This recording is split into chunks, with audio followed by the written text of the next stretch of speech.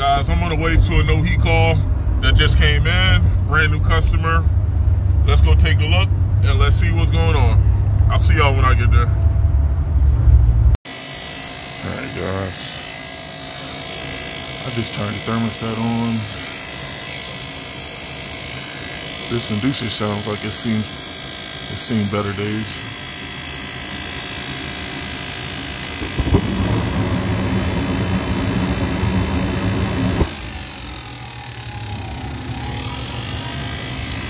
Burner's turned on and it turned off.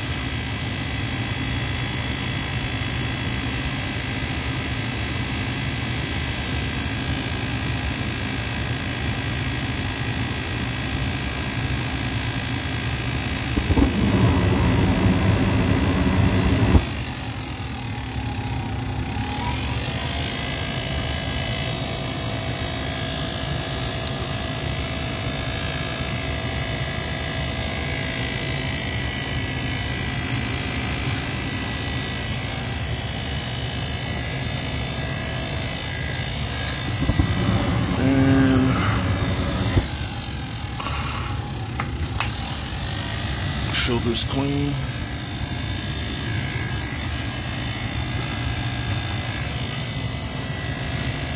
Alright, let me pop out the sensor. Take a look. I'll be right back. Alright guys. I got my flame sensor out. Doesn't look too bad.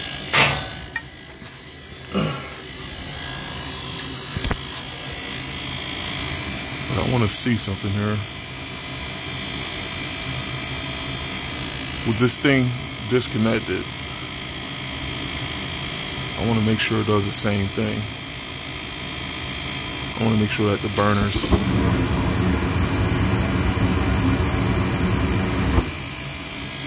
okay, it's giving me the same frequency. But yeah guys, I could try cleaning this, but it doesn't look too bad. Alright, let me clean the sensor. I'll be right back. Alright. That looks a little better.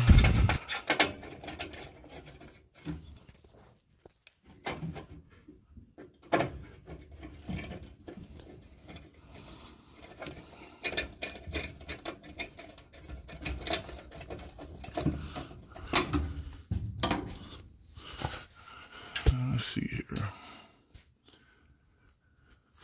This furnace definitely could use maintenance. That's for sure. And definitely that inducer motor will definitely be on our recommendation list of getting replaced.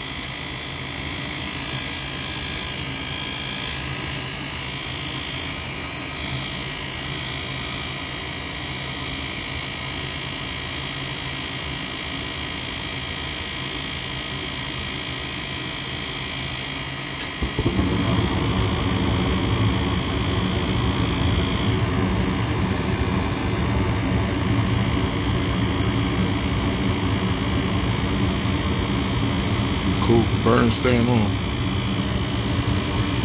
And it looks like this customer already replaced the filter, so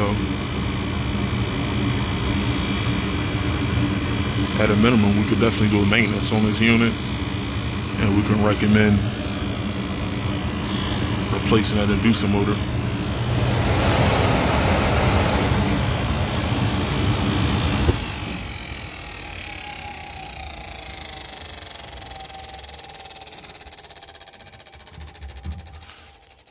I'll be right back. Alright guys, here's the update. We signed this customer up for maintenance and we're gonna order a new motor. I just called our local supply house. We're gonna come back here within a few days to put a new motor in. But guys, what I'm gonna do is I'm gonna take this out and I just wanna make sure that nothing's stuck inside the blades. That's the only thing I can really do. Just make sure that nothing's stuck. But guys, let me do that. Let me take this apart. I'll be right back. And negative, guys. There was some internal rust flakes that fell out, but nothing crazy. And look at this.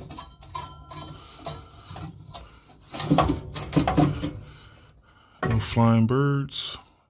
Nothing inside here. Nothing stuck inside this motor. So yeah, that sound is certainly an internal issue. Maybe the bearings or something like that is on its way out, but all right, guys, while I'm at it, let me get my cloth and my brush. Let's clean these burners. I'll be right back. All right, guys, I got everything back together, and I got my manometer. I want to check inches of water column on this inducer, and I got everything cleaned up. Yeah, this thing is definitely pulling proper inches of water column, but what I think could have happened is all the dust and debris got inside that motor, and that's what's causing that sound. But like I said, we'll be back in a few days for the motor, but in the meantime, I'm going to slap in a new pressure switch while I'm here. So the only thing we'll have to do once we come back is just pop in a new motor. But all right, guys, let me get my pressure switch and I'll be right back. All right, guys, got my new switch in. Sounds a little bit quieter, but still, we're just gonna pop the new motor in. Cleaned our burners off. The flue pipe looks good. Nothing stuck inside the vent.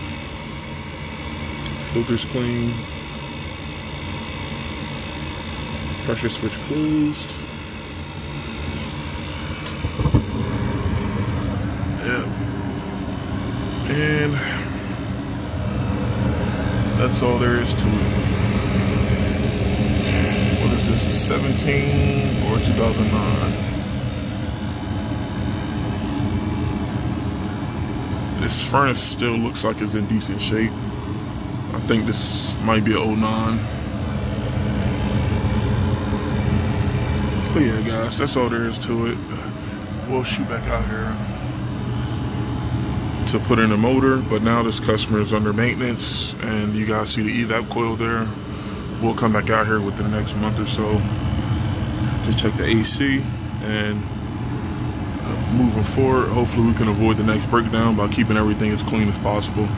So there you guys have it. No heat, found dirty flame sensor, found furnace covered in dust. We popped in a new pressure switch, and also we found the inducer motor noisy. So what we did was we technically performed the maintenance on the unit to get the heat up and going, and to avoid the noise, we're going to come back out here to do the inducer motor.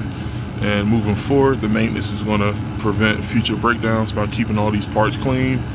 And also moving forward, this customer is going to get a detailed report, so they'll be alerted of any sounds or any abnormal, electrical readings before things break down. So that's the purpose of the maintenance, guys. Avoid breakdowns, and like I said, make HVAC one less thing for our customers to worry about. That's what it's about, guys.